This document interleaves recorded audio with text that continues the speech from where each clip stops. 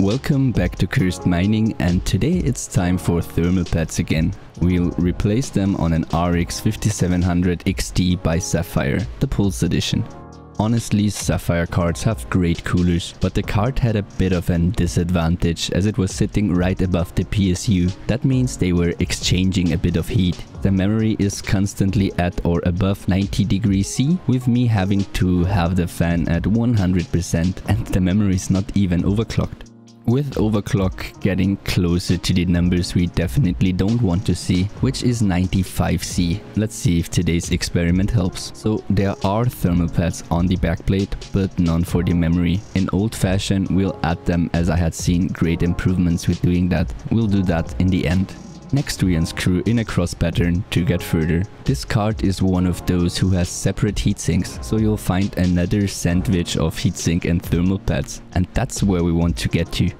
For the inside we need 1mm thick thermal pads on the Vram chips. That was actually confirmed by Sapphire thanks to Gamers Nexus. So the old game again, cutting them to size, removing one side of the plastic and sticking them on.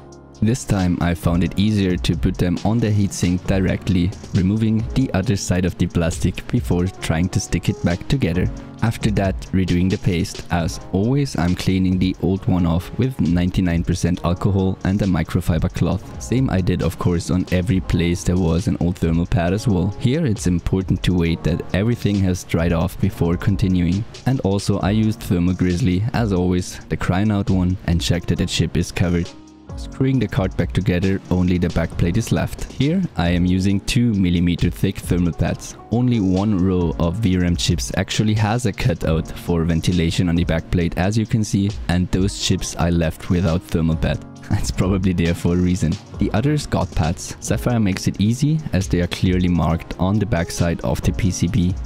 All pads used today were by GELID, which are supposed to be conducting 12 watt per meter Kelvin of heat. According to Sapphire's info, they are using 5 watt per meter Kelvin, so we should see some improvement. Alright then, card back together and cleaned up as well. For a fair comparison, it of course landed in the same rig right above the PSU.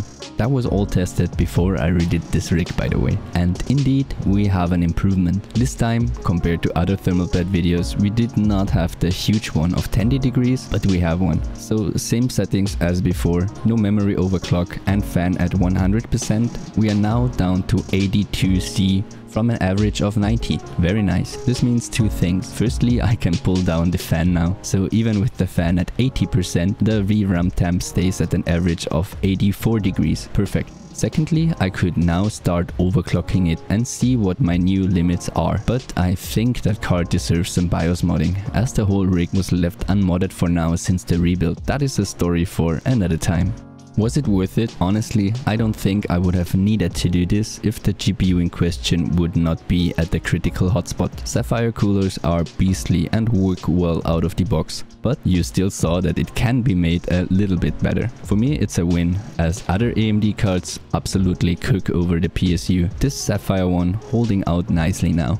Sometimes more, sometimes less, but there was no video yet in which we did not see an improvement with changing thermal pads. As you have noticed, this has turned into a whole series of before and after on the channel, and since it differs on every card and model, I hope this is as interesting for you folks to watch as it is for me to do. Some of my older cards I have had mining for many years, and I think taking good care of their insides and thermals is a big part of that.